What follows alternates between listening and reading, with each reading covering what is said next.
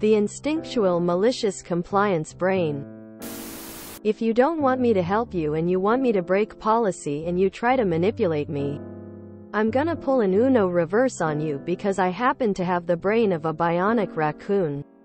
I once worked at a blue store where we had a very complicated rewards program that near the end of my employment changed the whole system in a very similar but subtly different in a different way. And a new marketing strategy that the customers were not appreciative of. Now a little fun fact first. I have ASD, so my brain can have the naive logic of a little computer sometimes, and I don't mean to be mean to people until they start hassling me. It's mostly when I tell them that according to policy, rigidity of thought and black and white rules, check, I could not perform the action that they were requesting, so they would inevitably, over the course of the conversation, debate, have a light bulb moment and think they have just realized a clever little way around the policy. For example, retroactively applying rewards points can't be done. Sorry. So they go, oh, well, let me return it then. And I can tell by the look on their face that they think they're being sneaky, and boy are they about to one-up this dumb cashier. I know full well what they intend to do. And that turns my well-meaning but strict naivety into malicious compliance, because that's not a nice thing to do. And I'm nice to nice people.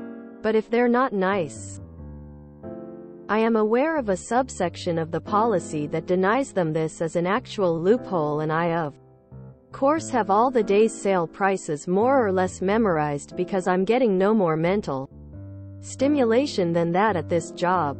And I know that when they rebuy it, it'll take days for the rewards to return to their account. And I could tell them that today's sale price is higher than what they bought it for. And due to a quirk in the system, oh boy, when they ask me to rering it, it'll ring up as today's higher price automatically. And no sir, I do not have the ability or function in the POS to backdate it to the sale price without flagging the transaction in the system and getting me in trouble.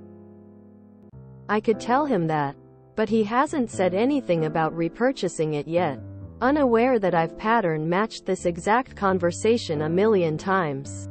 And he thinks he's going to pull an Uno reverse on me because I'm obviously thick as a brick wall. So I stay silent the way he is. And when he grins and says, okay, I'd like to repurchase these now. Don't forget my rewards points. I smile and go, yes sir. No problem sir.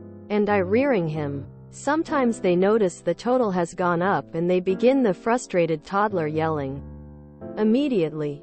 And sometimes they are so drunk in their perceived victory over this dumb little soft-voiced girl that they swipe their card, go through our complicated rewards and credit card lookup process.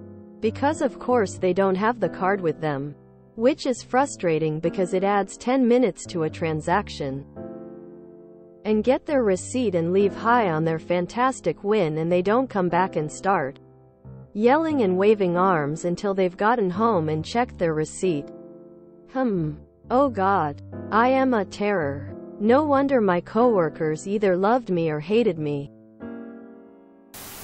Where did you get the brain of a bionic raccoon, and where do you keep it? Because I happen to have the brain of a bionic raccoon rocket?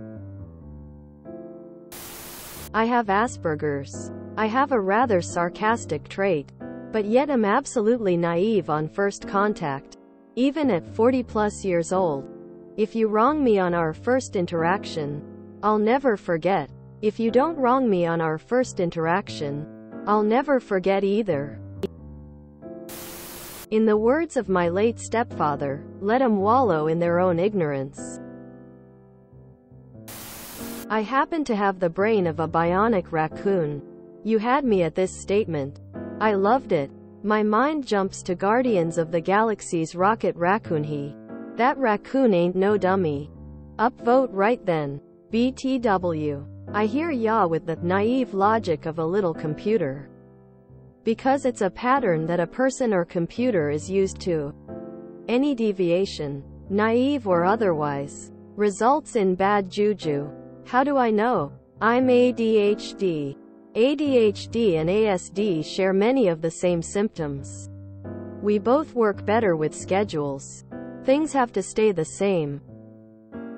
Any variations to our schedule, we react in ways that either make us go inward negatively, or react inappropriately outwardly. Even though I was, and still am, ADHD, I stimmed until just before high school. My brain can have the naive logic of a little computer sometimes. I feel you on that. I've pattern matched this exact conversation a million times. And that brain of a bionic raccoon is hilarious. They always think they're the first to figure out that water is wet. ADHD brain here. I can smell these interactions as soon as these people enter the building. By the time they've actually started talking to me, I've reached the end of my mental interactions with clients flowchart, and I'm already over this interaction. People have told me, mostly clients on the other side of these situations, that I come across as uncaring.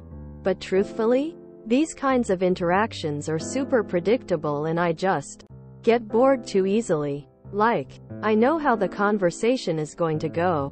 I'm impatient and want to get it over with because I have better things to do and my energy is better spent on other things. Like figuring out why putting on the Ritz has been stuck in my head for 4 days now. Loved the higher price aspect of this MC. Reminds me of one I saw right in front of me at the checkout. Someone was trying the return and repurchase routine. But after the refund was processed and they stated that they wanted to repurchase at the newer lower price. I'm sorry, sir, but it appears that these items are on back order, and your returns are now allocated to another customer. You can reorder them, but if you pay upon pickup after the promotion ends, then they will be full price. Dude paid like 10% off just before a 25% off one-day special. So the customer gets screwed by the change in policy. And then you screw them again by not telling them their plan will not help them? I don't think corporate blue store winning twice and regular customer losing twice is in the spirit of this sub, unless I misunderstood your post. I like the way you write. I think a book written by your brain would be super fun to read. If you enjoyed this video, please check out our playlists full of similar content.